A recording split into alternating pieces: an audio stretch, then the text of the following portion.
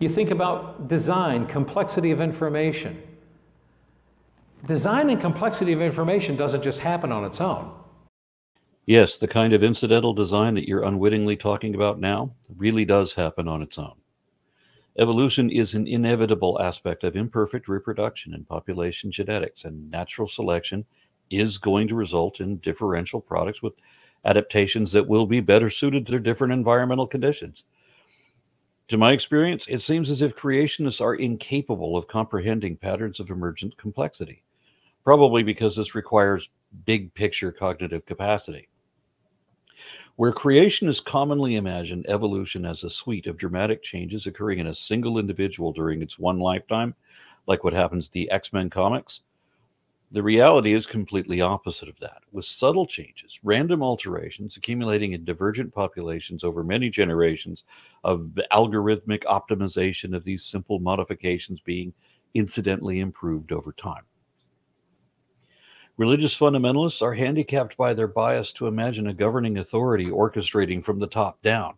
However, patterns of emergent complexity actually arise from the bottom up and are consequently far more intricate than what a top-down administrator even could do. Whether in reality or in computer simulations, these evolving patterns are an incidental result of an intricate, interrelated array of the lowest components working together in unison, each according to a few relatively simple rules. As the mathematician Benoit Mendelbrot said, infinite complexity can be described by simple rules, and computer simulations demonstrate that. Some models have illustrated that natural selection employing a trial and error method on myriad descendant lineages at once can actually even exceed the capacity of human designers. In fact, natural selection can be so deterministic that it often leads to innovations which some perceive as evidence of intelligent design, and which even rationalists may describe using analogies as though they were modified for intended benefit. Even without an end goal, once simple rules are laid out, simulated life forms will only seemingly design themselves through an unconscious practice of trial and error over several generations. They'll even refine and improve those designs, literally without trying, because intent was deliberately removed from the equation. Another computer simulation deals with random mutations occurring in different sections of a population. And these are neutral and trivial, inviting no selection either way. Over thousands of generations, the system shows these unselected mutations drifting throughout that population, such that each of the once identical groups are now not only distinct, but are remarkably different species, just like we see in nature. In either case, the universe does not seem to be dependent on any authoritarian lawgiver, but rather on integral components acting on their own according to the rules imposed by chemistry and physics and population mechanics. And consequently, if any God exists, he wouldn't need to design each individual organism, not if he could instead design a whole system that would automatically generate all of these complex components for him. And which method implies greater wisdom? I mean, if you think about this logically, if I'm walking along a beach somewhere, I've used this analogy on my show before, I'll use it right now. If I'm walking along a beach and I see a sandcastle on the beach and I'm looking around to see who made the sandcastle and I don't see anybody, I've got a choice. I can either A, believe that somebody made the sandcastle and I just can't see him, or option B, nobody made the sandcastle, it formed itself from the wind and the waves and the sand. Am I open? Is there any skeptic open to that possibility? Well, some of us have actually seen that sort of thing happen before, though I will grant that since the design was unintentional, then our impressions of it are merely the result of pareidolia. You know you're not. I am already aware of Paley's watchmaker argument.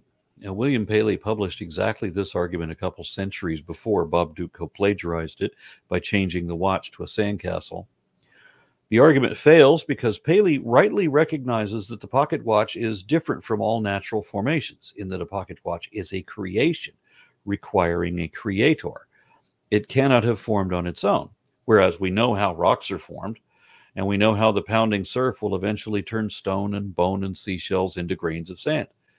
The problem is that Paley distinguishes the design of the watch from the undesigned rocks around it. So this is designed as compared to all of these things that are not designed. But then later, He goes against himself. He contradicts himself to say that the rocks are no different from the watch, as if rocks require an intelligent designer too.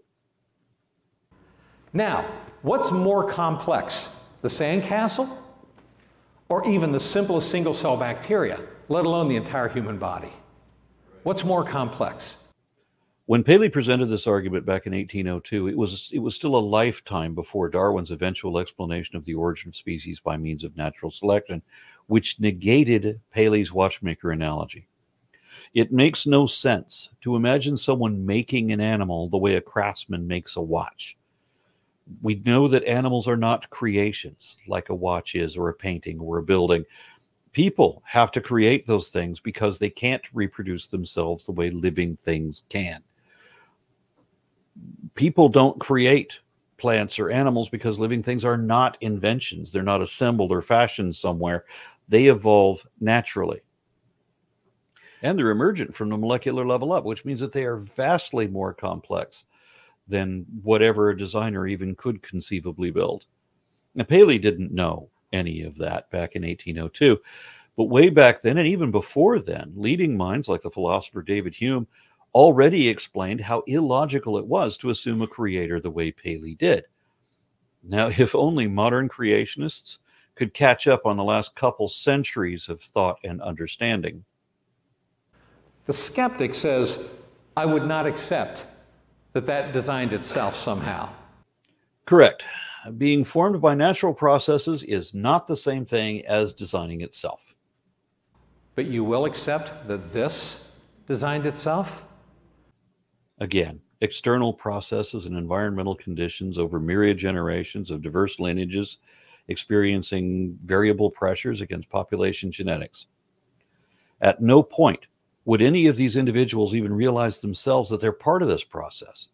So there's no way they could be the deciding force behind that decision. There's no decision to be made. All the design work is incidental, unintentional, and going on beyond and outside of them. It's just not logical. Again, I'm taking a left-brain logical approach to this.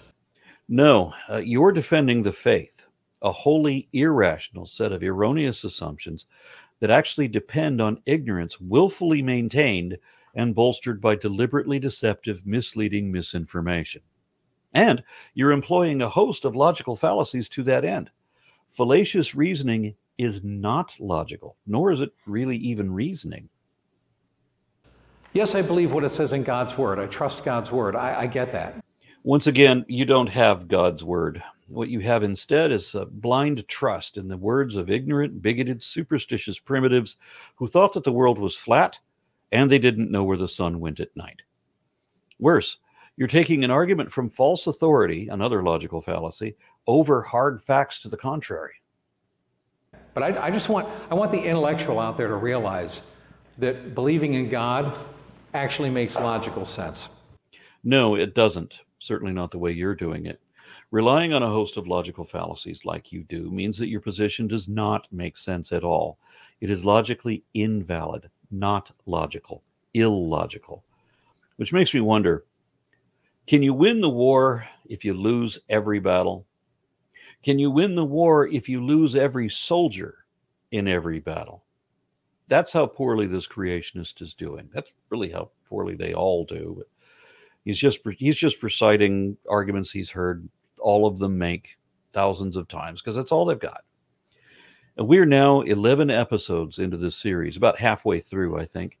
And Bob Dutko has been laughably wrong on absolutely every single point he's tried to make so far. Spoiler alert, he doesn't get any better toward the end. But even though you already know that, I hope you'll still come along for the rest of the ride.